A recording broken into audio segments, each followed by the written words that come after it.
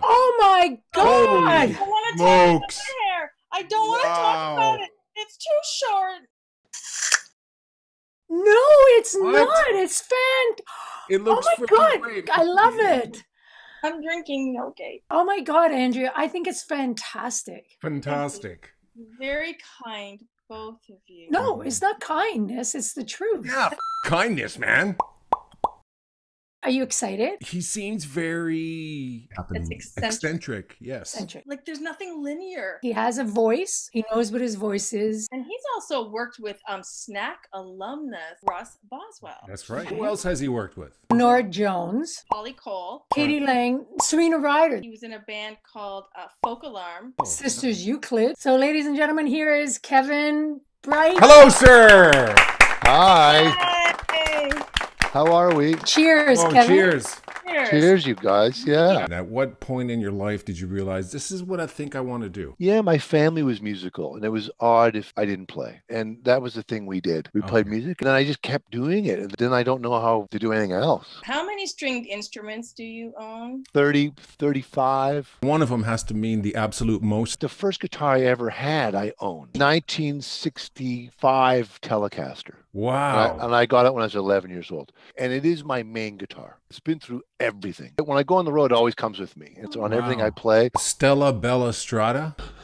It's fantastic. I have to say, fantastic.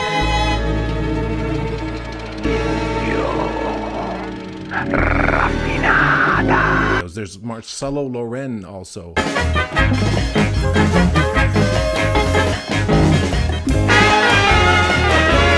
This record came about, I wanted the perfect instrument. A friend of mine, Joseph Yanuziello, builds guitars, and I came with him with this concept. He took it on and built this machine, and then we had to name it something, Stella Bella Strada. While the guitar was being built, I wrote 11 songs that were about a fictitious road in Italy. I wrote from that viewpoint of being a passenger. How did you hook up with Hugh Laurie? 2 records with him and a lot of touring. Producer by the name of Joe Henry. Joe lives in California, in LA, as does Hugh. And my name had come up in conversation that he'd be talking to somebody. My name would come up 3 or 4 times in 1 week. And he thought, okay, this is a sign. And they said, would you come and play on this guy's house? And I've never seen the show.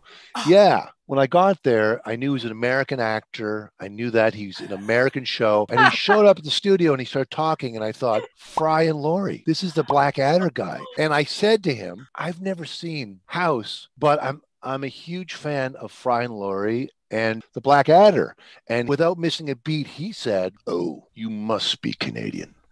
How many CDs have you created yourself? So I've made 27 records. And during the pandemic, I did I Love You. I did the new Sisters Euclid record called Torpedo Heart. I did the Bonafide Scoundrels, which is a cool quartet. And then I made a brand new solo record, which is my songs. And that's called Red Bakelite Radio. Thank you. Thank you again, Kevin.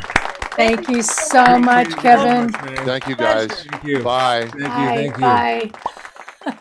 Holy crap. The guy is so creative. Such a pleasure. Oh my God.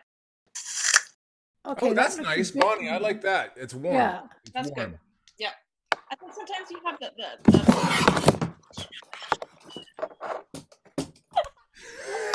Oh my God, I've just been sitting on my computer. I haven't been doing anything. I swear. Subscribe. Subscribe.